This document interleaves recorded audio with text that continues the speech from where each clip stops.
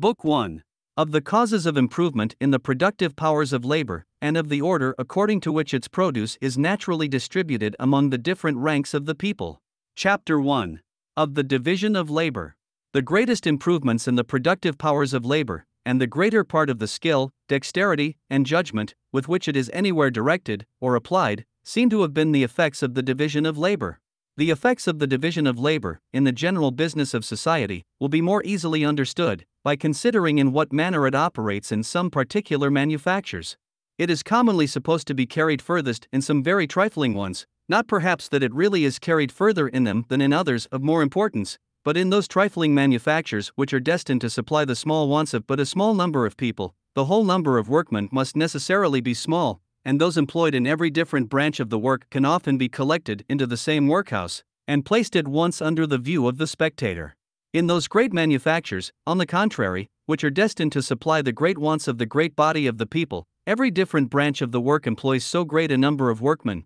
that it is impossible to collect them all into the same workhouse. We can seldom see more, at one time, than those employed in one single branch. Though in such manufactures, therefore, the work may really be divided into a much greater number of parts than in those of a more trifling nature, the division is not near so obvious, and has accordingly been much less observed. To take an example, therefore, from a very trifling manufacture, but one in which the division of labor has been very often taken notice of, the trade of a pinmaker, a workman not educated to this business, which the division of labor has rendered a distinct trade, nor acquainted with the use of the machinery employed in it, to the invention of which the same division of labor has probably given occasion, could scarce, perhaps, with his utmost industry, make one pin in a day, and certainly could not make 20. But in the way in which this business is now carried on, not only the whole work is a peculiar trade, but it is divided into a number of branches, of which the greater part are likewise peculiar trades. One man draws out the wire, another straights it, a third cuts it,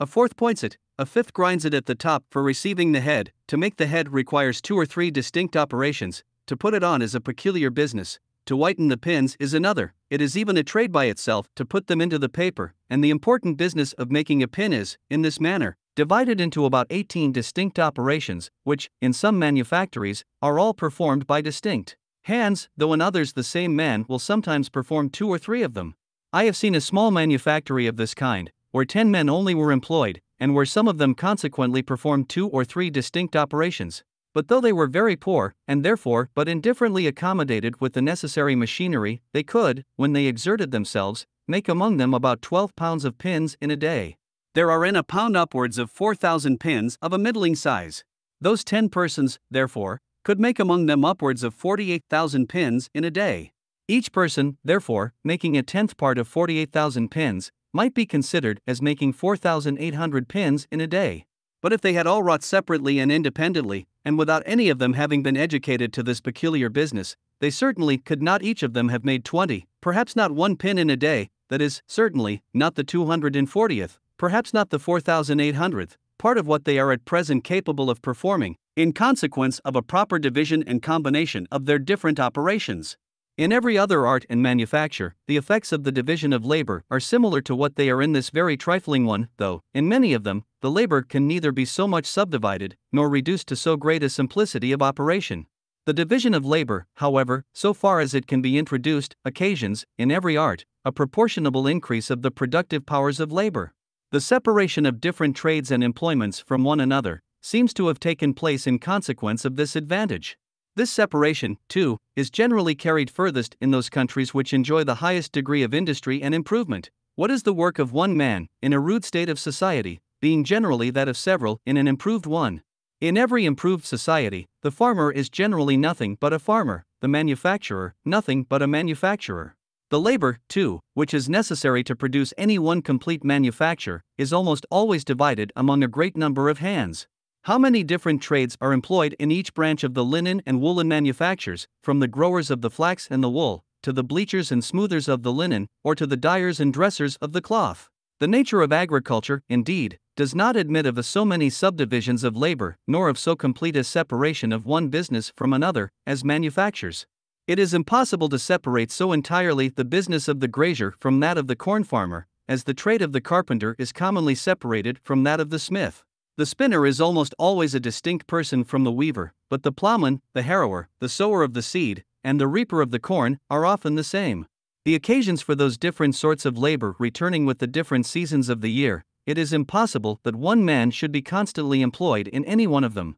This impossibility of making so complete and entire a separation of all the different branches of labor employed in agriculture is perhaps the reason why the improvement of the productive powers of labor in this art does not always keep pace with their improvement in manufactures. The most opulent nations, indeed, generally excel all their neighbors in agriculture as well as in manufactures, but they are commonly more distinguished by their superiority in the latter than in the former. Their lands are in general better cultivated, and having more labor and expense bestowed upon them, produce more in proportion to the extent and natural fertility of the ground. But this superiority of produce is seldom much more than in proportion to the superiority of labor and expense. In agriculture, the labor of the rich country is not always much more productive than that of the poor, or, at least, it is never so much more productive as it commonly is in manufactures. The corn of the rich country, therefore, will not always, in the same degree of goodness, come cheaper to market than that of the poor. The corn of Poland, in the same degree of goodness, is as cheap as that of France, notwithstanding the superior opulence and improvement of the latter country.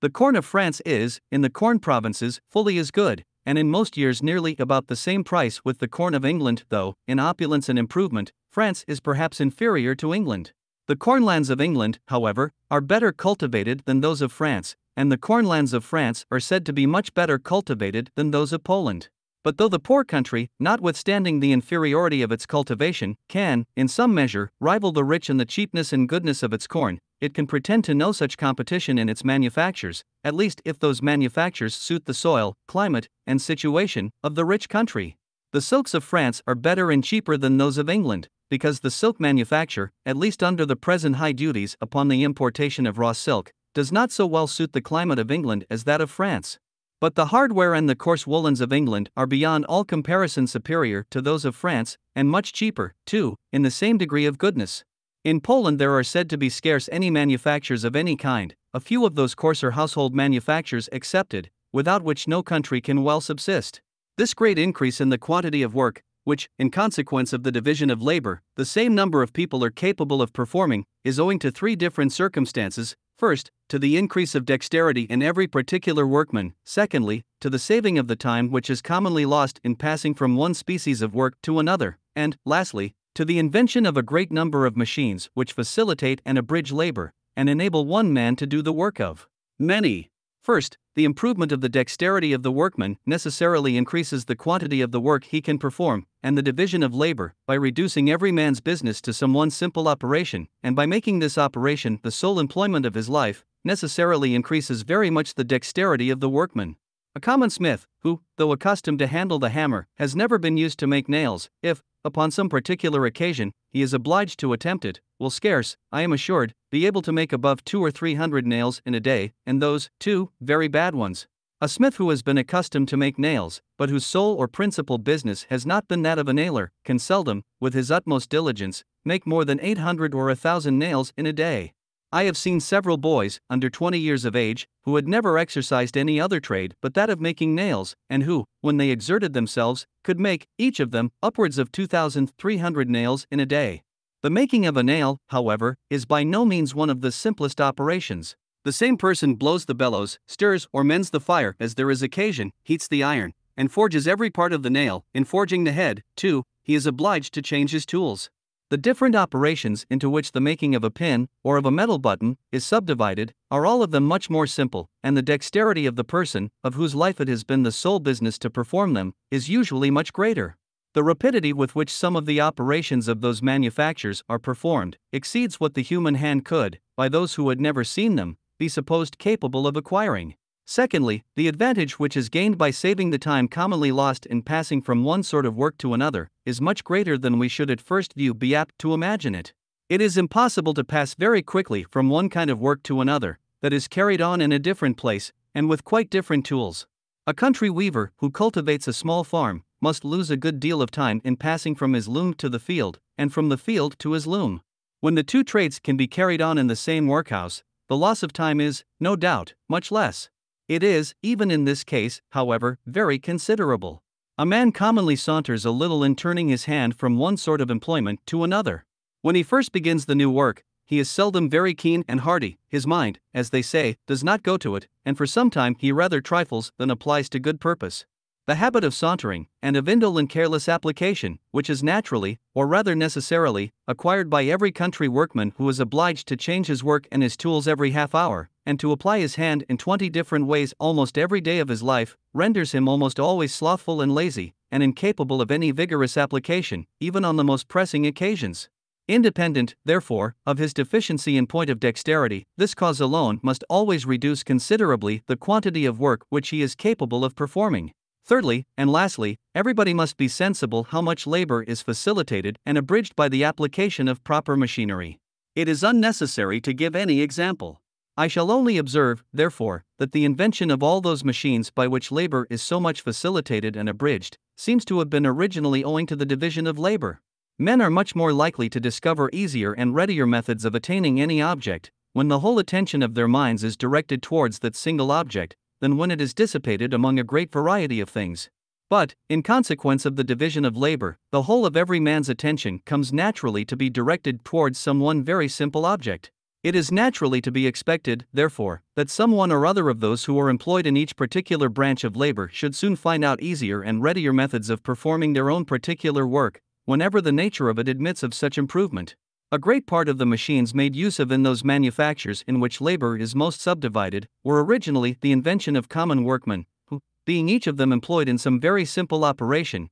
naturally turned their thoughts towards finding out easier and readier methods of performing it. Whoever has been much accustomed to visit such manufactures must frequently have been shown very pretty machines, which were the inventions of such workmen, in order to facilitate and quicken their own particular part of the work. In the first fire engines, this was the current designation for steam engines. A boy was constantly employed to open and shut alternately the communication between the boiler and the cylinder, according as the piston either ascended or descended. One of those boys, who loved to play with his companions, observed that, by tying a string from the handle of the valve which opened this communication to another part of the machine, the valve would open and shut without his assistance, and leave him at liberty to divert himself with his playfellows. One of the greatest improvements that has been made upon this machine, since it was first invented, was in this manner the discovery of a boy who wanted to save his own labor. All the improvements in machinery, however, have by no means been the inventions of those who had occasion to use the machines. Many improvements have been made by the ingenuity of the makers of the machines, when to make them became the business of a peculiar trade, and some by that of those who are called philosophers, or men of speculation,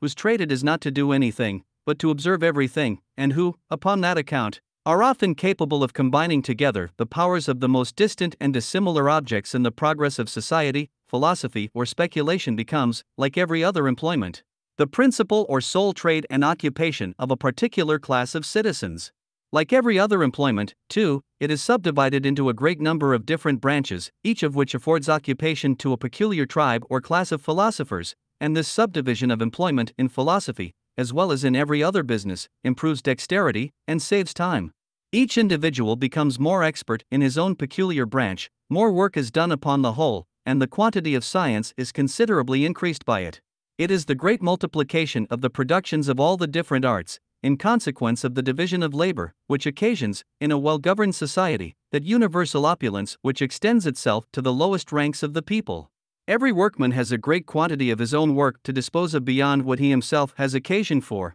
and every other workman being exactly in the same situation, he is enabled to exchange a great quantity of his own goods for a great quantity, or, what comes to the same thing, for the price of a great quantity of theirs. He supplies them abundantly with what they have occasion for, and they accommodate him as amply with what he has occasion for, and a general plenty diffuses itself through all the different ranks of the society. Observe the accommodation of the most common artificer or day laborer in a civilized and thriving country, and you will perceive that the number of people, of whose industry a part, though but a small part, has been employed in procuring him this accommodation, exceeds all computation. The woolen coat, for example, which covers the day laborer, as coarse and rough as it may appear, is the produce of the joint labor of a great multitude of workmen. The shepherd, the sorter of the wool, the woolcomber or carter, the dyer, the scribbler, the spinner, the weaver, the fuller, the dresser, with many others, must all join their different arts in order to complete even this homely production. How many merchants and carriers, besides, must have been employed in transporting the materials from some of those workmen to others who often live in a very distant part of the country? How much commerce and navigation in particular, how many shipbuilders, sailors, sailmakers, rope makers, must have been employed in order to bring together the different drugs made use of by the dyer, which often come from the remotest corners of the world? What a variety of labor, too, is necessary in order to produce the tools of the meanest of those workmen. To say nothing of such complicated machines as the ship of the sailor, the mill of the fuller, or even the loom of the weaver, let us consider only what a variety of labor is requisite in order to form that very simple machine, the shears with which the shepherd clips the wool. The miner, the builder of the furnace for smelting the ore, the feller of the timber, the burner of the charcoal to be made use of in the smelting house, the brickmaker, the bricklayer, the workmen who attend the furnace, the millwright, the forger, the smith, must all of them join their different arts in order to produce them. Were we to examine, in the same manner, all the different parts of his dress and household furniture, the coarse linen shirt which he wears next his skin, the shoes which cover his feet, the bed which he lies on, and all the different parts which compose it, the kitchen grate at which he prepares his victuals, the coals which he makes use of for that purpose, dug from the bowels of the earth, and brought to him, perhaps,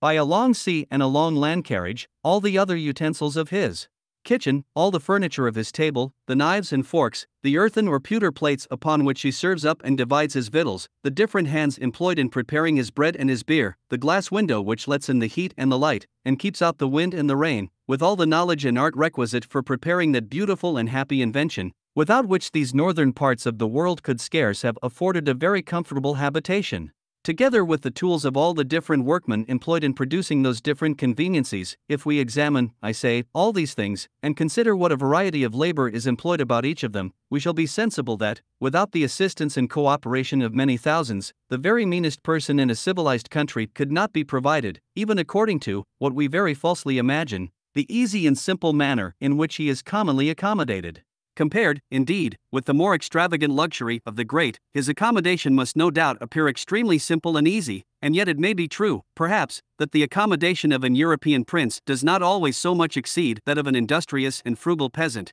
as the accommodation of the latter exceeds that of many an African king, the absolute masters of the lives and liberties of 10,000 naked savages.